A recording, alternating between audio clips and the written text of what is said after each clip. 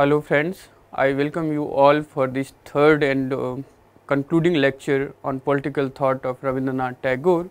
In previous two lectures we have discussed his critique of nationalism and also his views on cosmopolitanism. Today in this lecture we will discuss his views on idea of man and also the debate, that famous debate between Mahatma Gandhi and Rabindranath Tagore on some of the philosophical, political and socio-economic issues of their times, and through this debate we will try to understand what kind of challenges we are facing in contemporary India, and in what ways we can take insights from this debate to resolve some of these complexities in contemporary India. So, this lecture is basically about his views on man, his idea of man, and then we will try to conclude this lecture by situating Rabindranath Tagore and his thought in the larger political and historical context in which he was articulating about some of his key ideas, and in what ways he was relevant in his time, why he was criticized, and how he continued to remain relevant for understanding some of the contemporary challenge in modern India. So, these are some of the things we will discuss in the concluding part of this lecture. So, we will start first with this idea of man, which for Tagore is center for everything. His views on a number of themes, whether it is Swadeshi, samaj, nation, cosmopolitanism, everything revolves around this powerful idea of man, which we can better understand by looking at this quotation from Rabindranath Tagore about the man, the search of man for truth, and what is the truth of his or her existence, and that is the basic artifacts or basic building block of all his arguments. So, whether it is his serious essays or political writings, philosophical writings, or it is his paintings, songs or other forms of creative writings, this idea of man is somewhat at the center of all his creative expressions and writings. So, from this quotation one can understand that significance of man in his thought and in his philosophy. So, it is within quote, "In the history of man there began from the day in many forms, in many ways and many languages the answers to the one fundamental question, what am I? In the true answer to this question lies his joy, his glory." So, that is the search of man, and he has understood that he is not simple, but hides a mystery of depth within himself, and that he will finally know himself only when the veils of the mystery have been pierced. Through century he has persisted in his attempt. So, that is the real search, real journey in the life of men or women. So, what he is basically saying is through all his creative expression, man is in search of asking through many forms, through many languages, in many ways, this fundamental question of who, what I am, and to get the answer of this fundamental question, in that answer lies his true glory or his true joy, and that is the basic fundamental search in human individual life. So, in this journey of searching the answer for this question, man has understood that he is not simple. So, what constitutes the man? Is it his biological or physical being, or also there is something beyond the man that transcends his immanence, his immediate biological or physical material surrounding. So, that is something which we come to realize when we try to ponder upon, try to understand or try to answer this question, what I am. So, the journey of man or his intellectual search for answering this question, who am I, does not lie merely on this simple understanding of biological or physical being, but also something that transcend, and this is what that transcend Tagore considered as a mystery. So, according to Rabindranath Tagore, the primary or the basic or the fundamental responsibility or search in man's life is to unravel this mystery of something which transcends his immediate biological or physical surroundings. And throughout the centuries in Rabindranath Tagore, man is continuously making his effort to understand this mystery of something which transcends, and that leads to some of the fundamental question of origin of man, origin of human being, what is the history, what are the moment, and in what ways human being tries to understand himself and develop a relationship between something which is beyond his immediate biological self, to the nature, to the society, to the other human being. And that creative relationship between the man and his or her immediate surroundings, be it nature or other human being, leads to realization of the self.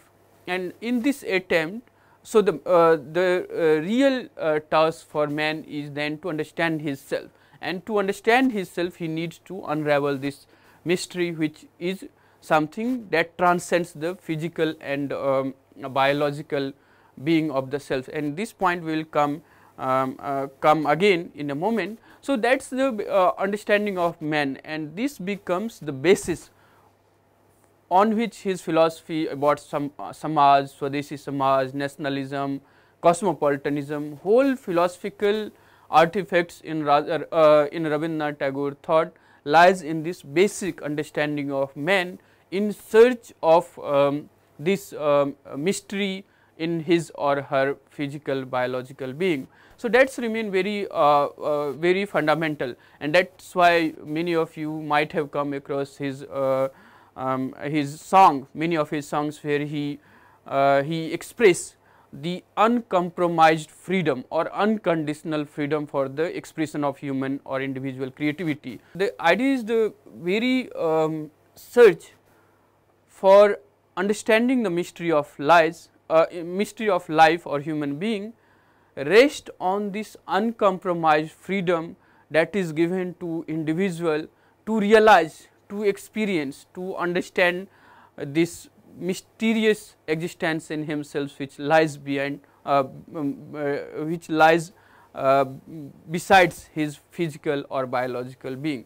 So, to realize that he want individual to have complete, uncompromised, unconditional freedom to explore, to understand such mysteries. Rabindranath Tagore also believes that the whole social, political, economic, cultural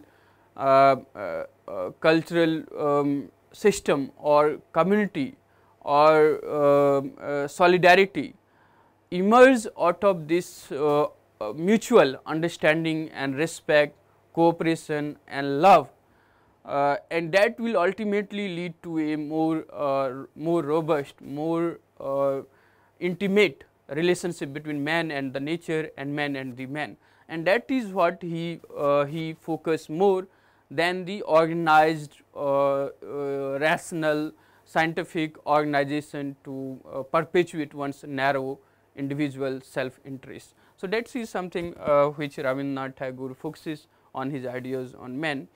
So, he further goes on and writes that man and his creative unity and expression is at the center of his thought about Swaraj, Samaj, Swadeshi Samaj, nationalism and cosmopolitanism, as I was explaining. So, the idea of man and the creative unity of man with nature and the other human being and the expression of that creativity is something which is central to his notion on Swaraj, Samaj, Swadeshi Samaj, nationalism and cosmopolitanism. And this understanding of man in search of unraveling this mystery in his or her existence is two dimensional. One is more futuristic and the other is social. Futuristic is that man, if he or she submit himself or herself to something which is imposed, whether by society, by religion or by the forces which is outside himself or herself. That deny him or her the potentiality or the opportunity to understand himself or understand the true meaning of his or her existence. So, he want the modern man, the religion of man, the essay he wrote, and he explored this point more systematically there, that the task of man is to realize or to understand the existence of his or her truth, that he or she can realize only when he or she free himself or herself from bondage or conditionalities of all kind, be it social, political, economic, cultural, religious or whatever. So, the ultimate objective of individual or man life is to realize his true being, the meaning of his or her life. So, it is a more it is on the one hand he wanted the modern man to understand this. So, by that he also mean that that kind of man will not try to just imitate or borrow the idea from other contexts, from other tradition. That is also not mean that he will remain very narrow or in a very fundamental sense indigenous kind of indigenities or rooted to his or her on self. He was willing, and in many of his expressions and ideas about science or education or economy, we will see he is willing or he is accommodating the ideas from other traditions, and that he wants as a kind of creative unity or creative accommodation or cooperation with other tradition, other cultures, but he wanted the man to understand this fundamental or basic truth of his existence, and so in search of that realization, that understanding, he want complete freedom or and that is applicable in many issues even in contemporary times. So, one dimension of his idea on man is more futuristic. It wants a new kind of man trying to search his true meaning, and the second is more about the social. So, how this man will realize his or her true nature, unless it also understand his self in cooperation, in love, in intimate relationship with other human in the society. And therefore, if you remember the first lecture when he was discussing about nationalism, he considered India's problem is not political but social. Why? Because the social organization is based on cooperation, based on self-sacrifice, based on understanding or mutually respecting the needs and the existence of other. And therefore, he believes that this man who tries to understand his self can only understand it in relationship with the other. So, so in this this point, one is to understand this larger heuristic principle of his time, where this relations between immanence and transcendence. Immanence is something more immediate, and transcendence is something which is beyond. This is something which is there in other thinkers, certainly in Aurobindo Ghosh we are going to discuss, even in Vivekananda, partly in Iqbal and Mohandas Karamchand Gandhi, and many European thinkers as well. So, this dichotomy, this heuristic principle of immanence and transcendence is also there, and some he used it very creatively to understand the role of man in the society or in New India. So, this views on man in Tagore is expressed in many of his lectures and essays like Man or Supreme Man, or the it should be Religion of Man,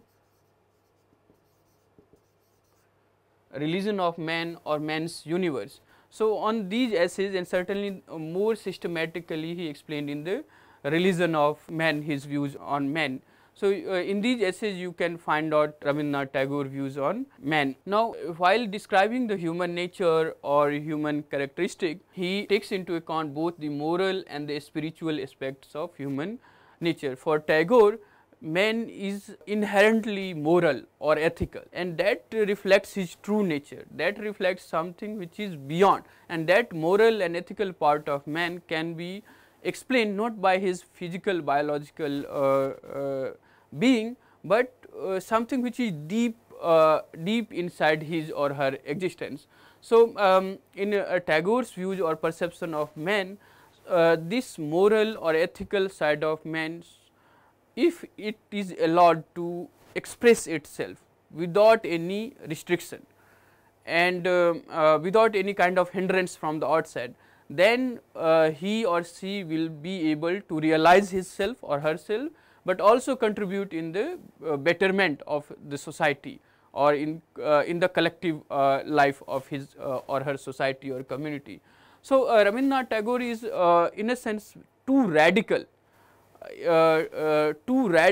in his understanding of man or the individual freedom and the role of individual freedom for the realization of his self and also for the betterment of the society.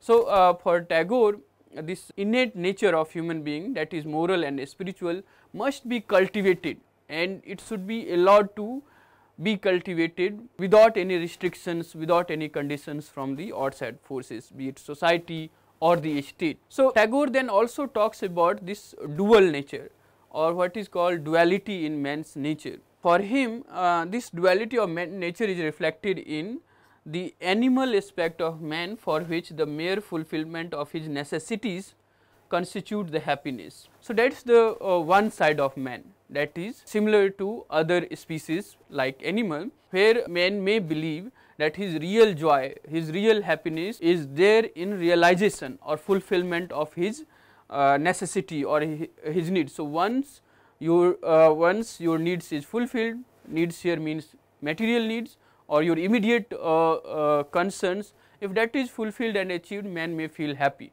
So, that is one side of man, one kind of nature in human being. The other, which is more deeper, which is more fundamental, that is the aspect of universal man, who is concerned with neither happiness nor suffering, but strives for something greater. And this something greater is connected to the previous theme we are discussing about the mysterious existence of man. When this man come into being, what is the origin, what is the objective, who am I? So, that kind of question is something which constantly put the man in search of something which is beyond his immediate or biological needs, and there he consider it is something which is beyond the happiness or beyond the suffering, but it is kind of continuous striving for knowing this greatness, this mysterious existence in all of us, and it is connected with this expression that divinity lives in man. That divinity will emerge, can express itself in the conducive environment of freedom, or man has not submitted his views, his understanding, his intellect to the masses or to the collective imposition and blindly imitate it.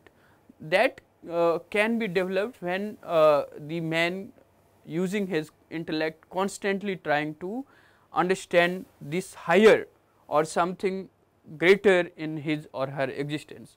So, in this word he used this as perfection of man or personality that he talks about, or what he called magnificence. So, this duality in man's nature is one which is very basic, and in many philosophy, Isaiah Berlin and many others continental philosophers talking about the lower self and the higher self. So, the lower self is about the basic cardinal necessities of human existence, and higher self is towards realization of something more spiritual, something more ethical, moral, and such questions. So, Tagore understood this duality in man's nature, and he also acknowledged that in all of us, I mean all of human being, there is the expression of divinity in the forms of humanity, which allows that being to to connect with others, to relate with others, and to develop a relationship of cooperation, mutual trust or love. And in that way he realized himself or herself, she realized herself, and also she connect with the others and form a social, form a collective that helps in the overall development or creation of something which is greater than the individual self. So, Rabindranath Tagore did understood this duality in this human nature. Now, unlike animals, Tagore further writes, man cannot be conformed to his natural conditions. It is in the crossing of his natural condition that lies his glory. So, that is something about inherent search in man to transcend his immediate physical condition. So, that makes the human species very distinct from the other species in the other species. Why? Because the man, by his inbuilt nature, which is not just biological or physical, but also something which is transcendental, which transcends their biological or physical needs, cannot conform to his natural condition. Natural condition is mere natural or material condition of his or her life. So, man constantly tries to transcend his material or physical condition in search of something higher, something deeper, something greater, and tries to understand this. And as far as man is allowed to search for this greater, higher meaning of his or her life, and there is unrestriction on that, and man constantly strive to understand this higher laws, there lies the glory.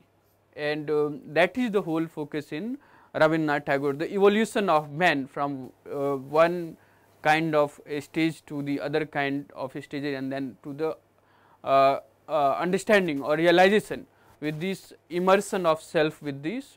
So, complete realization of selflessness or existence with self in the community with others based on true love, trust, cooperation is something which remains the ideal for the Tagore, and that can be achieved when man realize or constantly try to understand these greater laws, and there is no restriction on that. Now, what we also find that he is not exclusively an individual, he is also one in spirit with the universal man, under whose inspiration the individual engages in expressing his ultimate truth through crossing nature's limitation. So, this is quotation from Tagore's essays, where he argues that he or the man or any individual is not exclusively an individual, that means confined to him or her physical biological being. It is not very individualistic in terms of atomistic individual or autonomous individual. For Tagore, this individual is one in spirit with the universal man. Now, this universal man can be considered as something which is in all of us, and we are expression of this one universal higher self or universal man, and on that basis we try to connect with each other and develop a kind of collective solidarity. So, this individual for Tagore is one in spirit with the universal man, and in understanding or under the guidance or inspiration of this universal man, he realize or understand the existence of his ultimate truth. What is the ultimate truth? The realization of the fact that we all are part of same species or same humanity, and therefore we should collaborate, we should develop the relationship with others on the basis of this principle that in all of us lies something which is part of the same universal man, and that will be the true basis of cooperation, true basis of solidarity for Tagore. And therefore, one can once we realize this true or ultimate truth of our existence, we can transcend all kind of natural limitations, be it natural in terms of the surroundings, material surroundings of our life, in terms of religious, narrow definition of religion, in terms of caste, in terms of ethnicity, in terms of language, in so many ways which tries to distinct or differentiate between one kind of man to the other kind of man can be transcended according to Tagore if one believes in this ultimate truth of our existence, where we are all part of same universal man, or in terms of humanity, the understanding of humanity, then and that can be the basis of true cooperation between and among different groups, be it on the basis of caste, religion, nation, etc. So, that is very crucial understanding of the relationship that individual shares with the universal man. Finally, on this discussion on idea of man, Tagore believes that man is a finite as well as infinite being simultaneously, and he is finite in his immediate individuality and infinite in his union with the universal spirit. Now, that connects with the individual expression of divinity or universal man with this something which is larger, which is greater than all of us put together. Now, here I mean one needs to understanding of life in Tagore's political philosophy, where for Tagore life is something which cannot be measured, which cannot be quantified. It can be valued, or that value is something one can realize, and that realization comes through this engagement, mental engagement or realization, emotional psychological realization with the something which is beyond us, something which and we carry in it. So, this relationship between universal and the particular is very crucial for Tagore, and therefore, he believes that in man you have both finite and infinite at the same time. What is finite in man? The immediate individuality. All of us lives in a particular time and a space, and that time and space sets a limit on our understanding or our discretion or our judgment or our grasp of our reality. But that can be transcended once we realize our relationship with something universal, and that is the ultimate truth or of our existence, when we realize that we are limited in our time and space, but at the same time we carry in ourselves the same divinity or same humanity, and once we realize it in each other, then the true basis of cooperation or trust is possible, and that is what he calls this finite and infinite at the same time in the human natures. Again, this through this quotation we will try to understand something about his idea on man.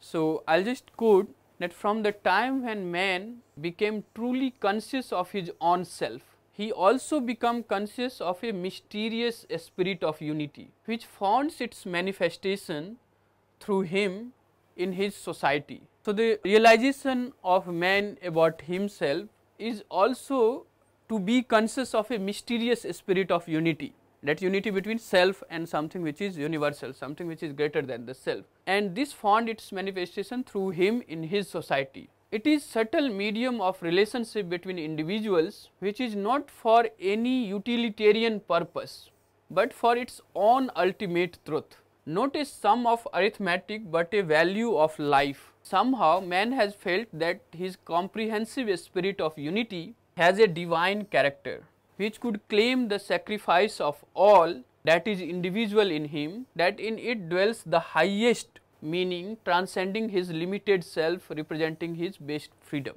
Now, there he defines both understanding of man, the consciousness of man about himself, his place in the larger society, and also why his life is not just for a utilitarian purpose or some arithmetic calculation, but to realize this ultimate truth, true meaning of life, and there lies the greatest freedom, ultimate freedom for the human being. So, what he says that when man gets became truly conscious of his own self, that is his own individualistic self, he also become consciousness of a mysterious unity, mysterious spirit of unity that he finds in his society. It is a subtle medium of relationship between individuals that he shares with the other individuals in the society. This relationship between other individuals is not for utilitarian purpose, What is utilitarian purpose? We try to develop a relationship with other human being because it helps us in achieving our own interest or self interest.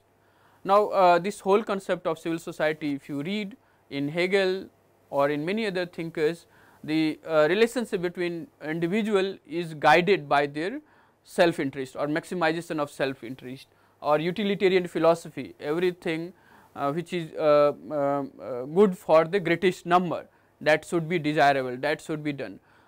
Tagore is someone who is not articulating life or human life in a utilitarian purpose. So, everything is weighed or measured on the basis of its utility, or its in the basis of its use value. For him, the this relationship between man and man is for its own ultimate truth, and this is not some so realization of this ultimate truth is the search of human life or man life.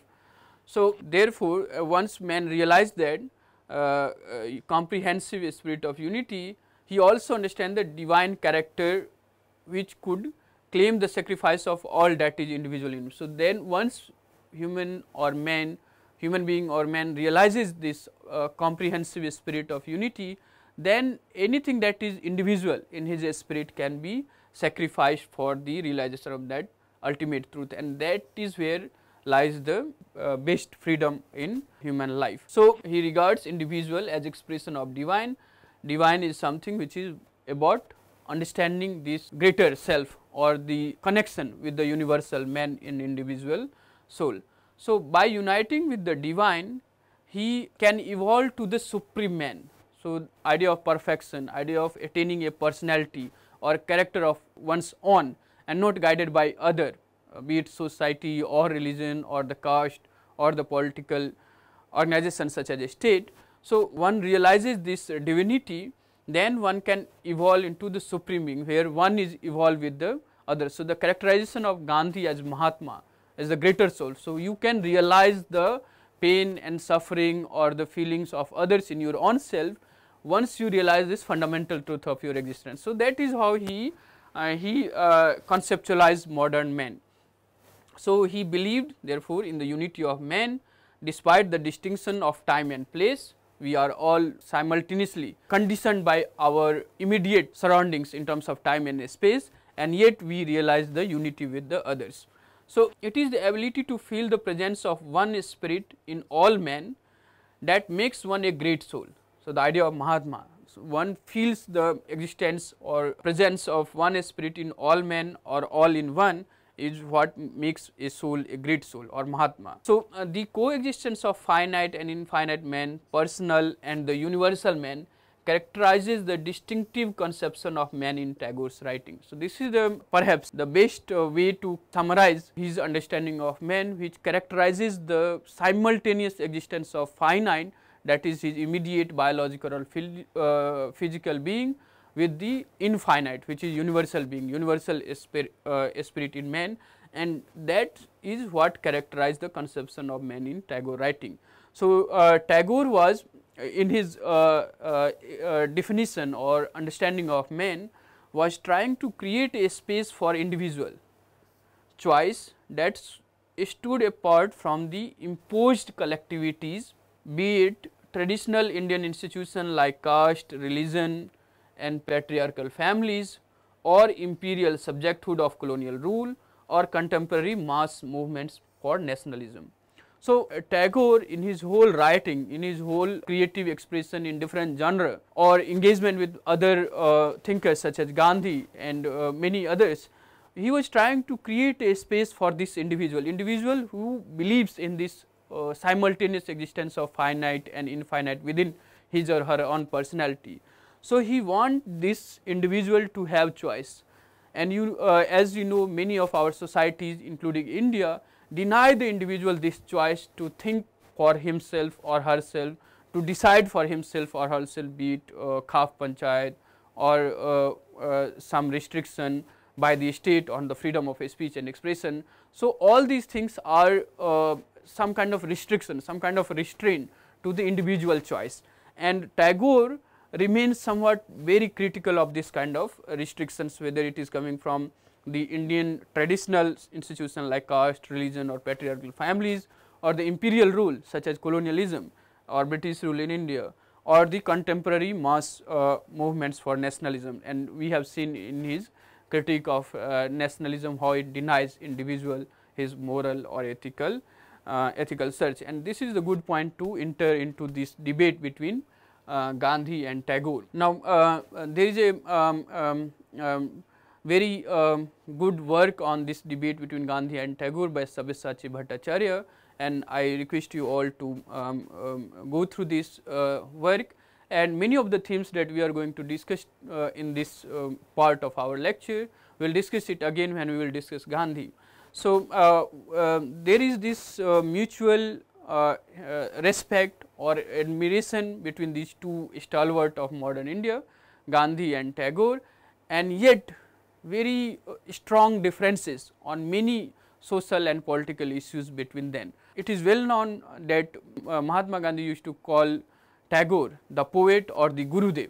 So, both were in a way deeply emotionally connected with each other's views and role, and respected each other's opinion, and yet share very strong differences on so many issues. So, in this part of our lecture we are going to discuss some of those differences.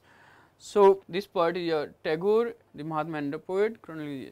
So, if you basically go by this Sabyasachi Bhattacharya's work on Mahatma and the poet, there are these collection of letters are divided into different periods.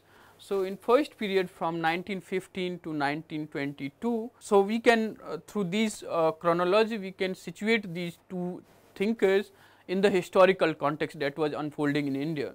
So, during this period Gandhi returned to India, there was development for non-cooperation and use of Satyagraha as a political tool, and Tagore was someone who realized the role that Gandhi can play in freedom struggle in India, but he was very skeptical of the instrumental use of Satyagraha in the non-cooperation movement by some of the followers of Gandhi to promote bigotry. So, Tagore was someone who want the individual to realize his or her individuality and then act upon those realization, and not by blind or mere blind following or mere imitation of a thought, even if it is coming from someone like Mahatma Gandhi. So, he was very skeptical of this instrumental use of Satyagraha during the non-cooperation movement, especially by many of his followers, which in the name of Satyagraha was promoting bigotry. However, Gandhi was aware of the misuse of his ideal of Satyagraha in some instances by some people, but regarded them not as his true follower. He also rejected that it happened in the non-cooperation movement particularly. So, Gandhi, even when there were instances of using Satyagraha as an instrumental tool, yet were with the opinion that it is not done by the true follower of his idea, and he did realize that he said that it has not happened during the non-cooperation movement. Tagore did not support the boycotting of government schools since there was no alternative schooling available, and Gandhi justified the boycott in saying that the education imparted there will make them helpless and godless. So, there is this famous debate between Gandhi and Tagore about boycotting the government schools during the non-cooperation movement. Tagore was of the view that as long as there is not viable alternative available for the students, they should not go for boycotting. But Gandhi believed that there is no point having that kind of education which will make them helpless or godless in other sense, merely as a kind of tool in the whole structure of colonial domination and exploitation. So, Gandhi called for the boycott, but Tagore believed that this kind of boycott without having any alternative is something which is not very helpful for national awakening or political freedom. Tagore was also skeptical of the charkha and did not think that mere burning of foreign clothes could solve India's problem. He also did not support the Gandhi's obsession of the sins and limitations of Western civilization. Instead, he emphasized on taking a broader view of humanity And what you find is, during this non-cooperation movement, Tagore was promoting for East and West cooperation, but in India, Gandhi was promoting the non-cooperation. So, he wrote a letter to C.F.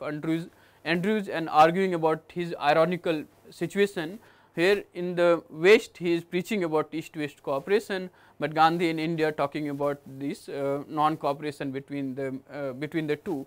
And in reply to that, Gandhi has said that he is also as open or as free to accommodate ideas from other cultures or intellectual tradition as poet are, referring to Tagore, but he refused to blown away by any of the ideas. So, the famous quote we all are aware, that I want my home or window should be open for all kind of ideas to flow by, but I refuse to be flown by any ideas.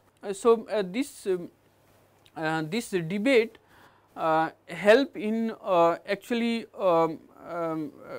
learning from each other, yet at the same time maintaining their difference. So, on his position on Charkha, because of their economic reason, Tagore criticized such use of symbol for political mobilization. So, this debate on Charkha becomes more crucial between 1923 and 28, and Tagore questioned the economic efficiency of the program and criticized Gandhi for using moral language in place of economics. And for Gandhi, this economic or moral is not that distinct. It is for Gandhi, it is in continuum.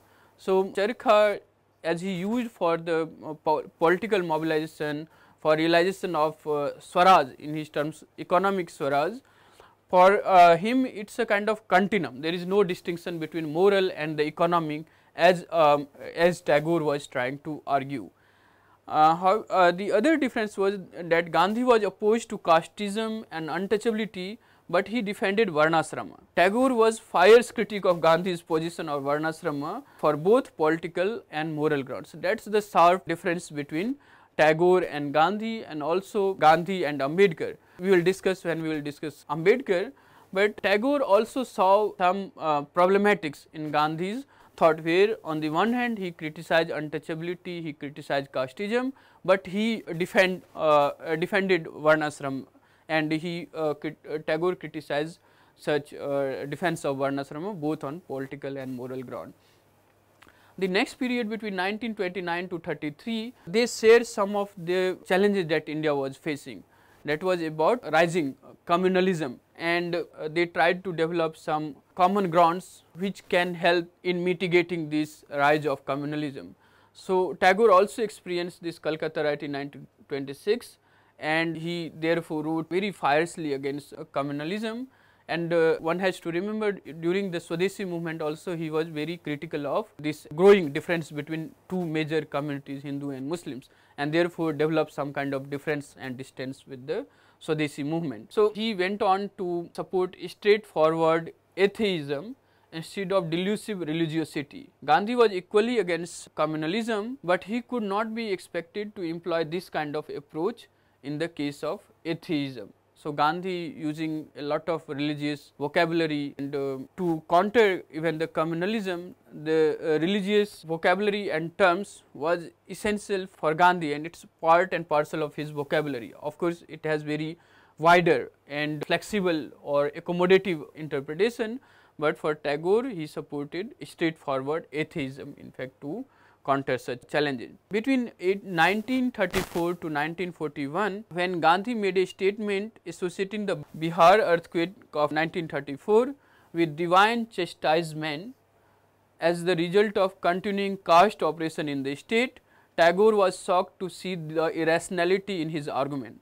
Tagore was aware of the effect Gandhi's statement may have on the common people who blindly followed him, and asked him clarification, but Gandhi did not change his take on that. So, there was a earthquake in Bihar in 1934, and Gandhi responded to that earthquake by portraying it as a kind of divine chastisement for the caste oppression. Such kind of irrational, unscientific observation by Gandhi, and also because the possibility of its consequences on the common people, Tagore was very critical of such kind of utterance, but Gandhi remained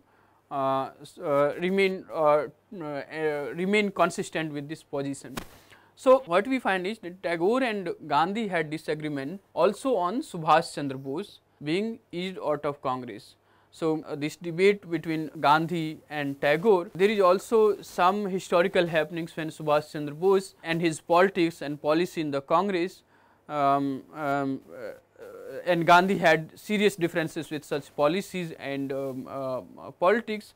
Subhash Chandra Bose had to resign from the presidency of the Congress, and there the both also differ. Finally, in summarizing their influential debate, we can find this debate on Gandhi and Tagore on some of the philosophical questions based on Swaraj, state and nationalism. So, very briefly on Swaraj and state, what we find is Tagore had more individualistic notion as I have explained on his idea of man or the role of man, the freedom of man, of liberty. Gandhi one is more collective, so it is not easy to distinguish one with the other. There is many complementary trends in their thought on man or in their thought on Swaraj also, but Gandhi was more practical, more pragmatic in terms of balancing the notion of Swaraj or his ideal Swaraj with the practical necessity of the historical time in which he was trying to mobilize public opinion and different sections of society.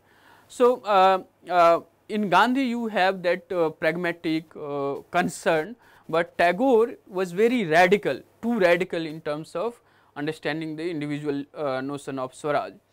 In Tagore's view, society was central to Indian context than the state. For Gandhi, adopting this view was practically not possible. But here again you see the complementary thoughts in both the thinkers, where certainly for Tagore the major problem or major challenge before India is the social and not the political. But Gandhi realized that political freedom is as important perhaps as social freedom or realization of Swaraj in society or in the field of economics. But for Gandhi also, remember we will discuss his views on state or in his idea of oceanic circle or bottom up approach. He wanted to create a society which is not governed from top down, but from bottom up. But still the role of state and the idea of political freedom is much more there in Gandhi's thought than in perhaps in Tagore. But certainly for Tagore the whole and this he describes in Swadeshi samaj during this Swadeshi movement, where this real organization of Indian society and Indian context, the primary role is that of society and not that of state, where in the western civilization or western society the role of state or in present modern times the role of nation was more central, and Tagore want to continue with organizing the society, creating and organizing the Swadeshi samaj, then making the state more central in Indian situation.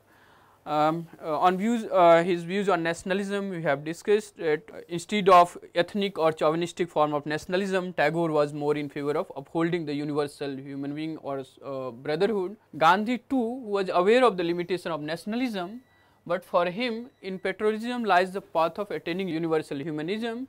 Evil was only the exclusive, selfish and narrowness of modern nations. So, for Gandhi and in many other political thinkers, as I have said in my introductory lecture, when they were fighting for the nationhood or attaining political freedom from the British, they were also equally mindful of the universal connection or the role of India in the larger community of nations. Yet many of them believe that India, to play a greater role in the community of nation, has to attain its own freedom first. It attain its own political freedom from the British first, but there is a difference between Gandhi and Tagore, where for Tagore it is more about developing the cooperation, dialogue or solidarity than this ethnic chauvinistic nationalism, which inherently lead to competition, conflict and violence.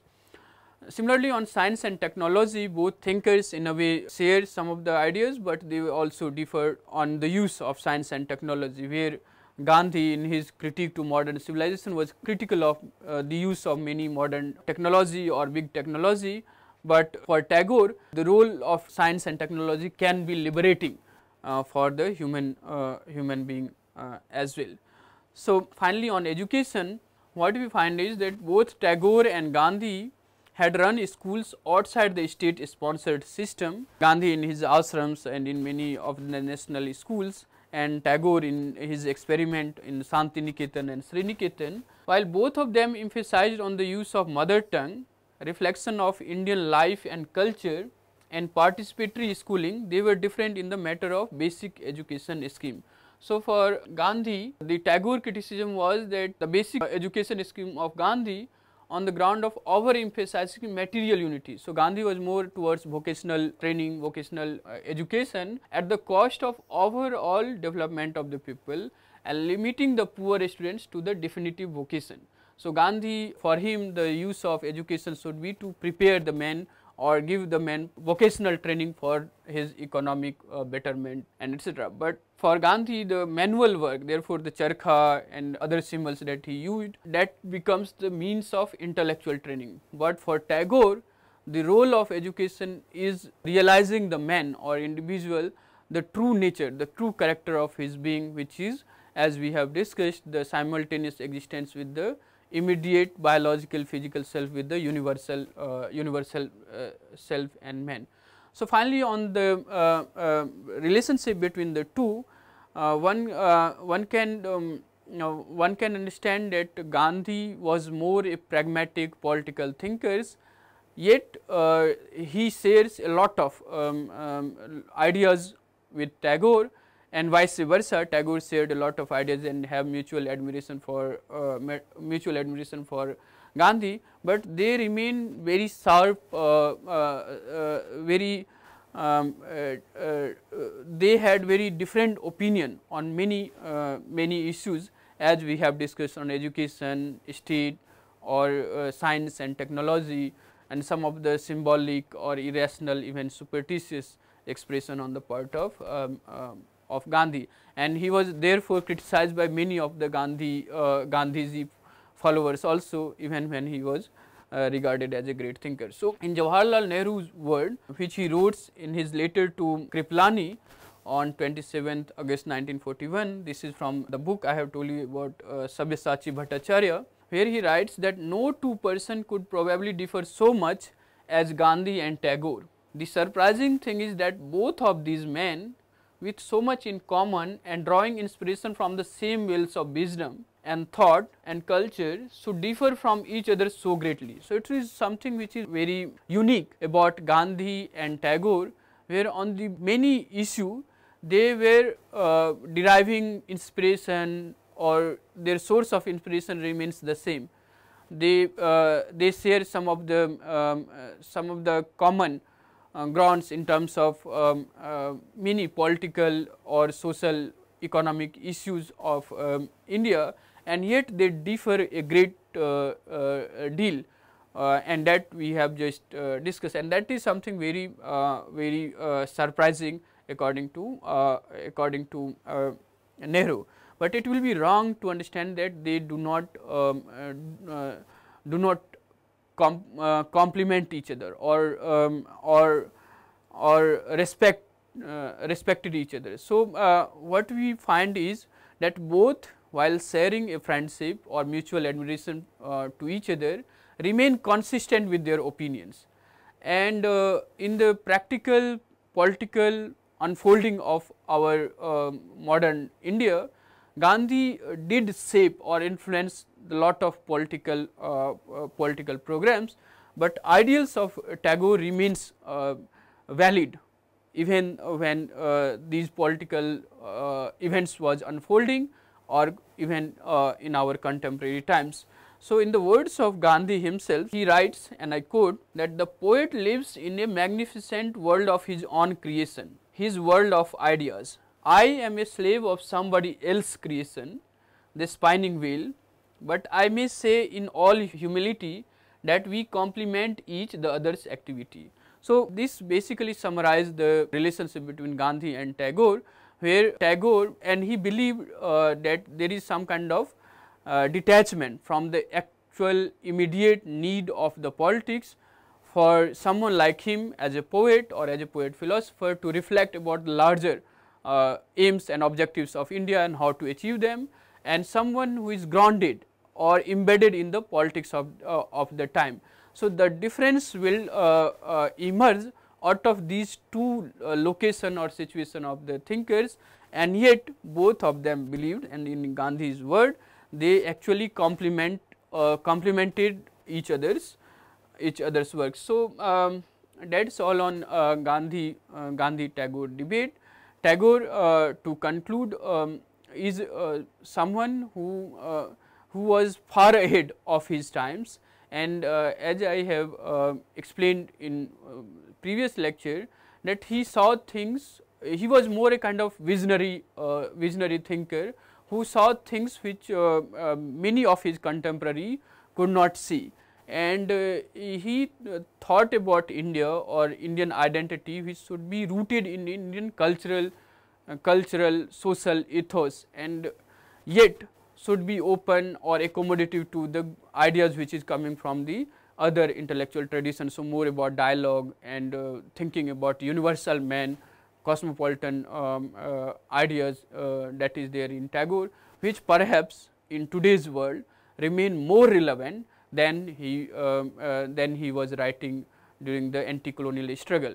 And Tagore provide us insights on so many issues and challenges that we face, especially about lot of unscientific or unsubstantiated claims and counterclaims that we see. So, that is all on Tagore. So, on this topic which we have discussed, Gandhi and Tagore debate and Tagore's ideas on man, you can look at some of these texts from this Kenneth Deutsch or Pantham, you can read, which is there for other readings also, and especially some essays by Tagore on creative unity, man, the religion of man, from Rabindranath Tagore selected essays from the Rupa publication, and then Sabyasachi Bhattacharya, the Mahatma and the poet, and you can also look at a very good write-up on Tagore unlocking cases from Sunil Khilnani's Incarnations, India in 50 Lives, and also Two Roads to Decolonization, Tagore and Gandhi by Hiren Gohain, Economic and Political Weekly, and also the English writings of Rabindranath Tagore, volume 3, which came from Sahitya Academy and edited by Shishir Kumar Das. So, that is all on Rabindranath Tagore. Thank you for listening. In the next lecture, we are going to discuss Aurobindo Ghosh. Thank you.